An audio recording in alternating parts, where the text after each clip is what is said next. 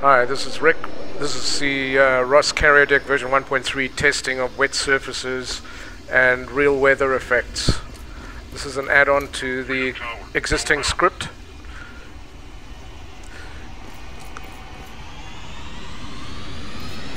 When overcast conditions are over 0.7 and it starts to rain, after a period of time the deck will become wet and obviously reflect light,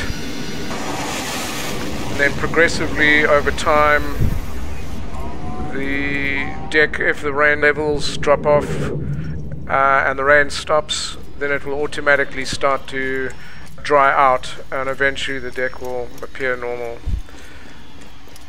So this is really just a test. I'm going to switch overcast condition down to 0 and rain down to 0.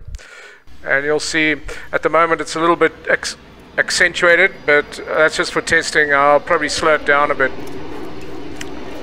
So the real weather effects include real lightning and thunder effects, and you can see gradually the deck is drying out. Well, relatively rapidly at this present moment, but as I said, it will be slower in the final release. Freedom Tower, go around.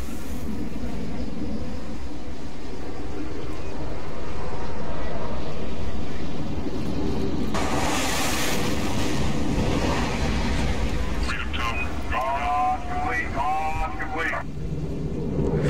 The effects all run on the client side, so limited impact on the server.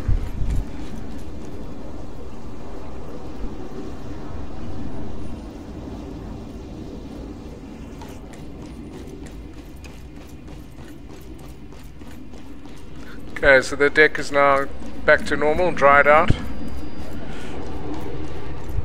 Okay, thanks for watching. This is just a test. The script will be released on the Steam Workshop in the next week or two. The update. Thanks for watching. Don't forget to hit the like and subscribe. Thanks.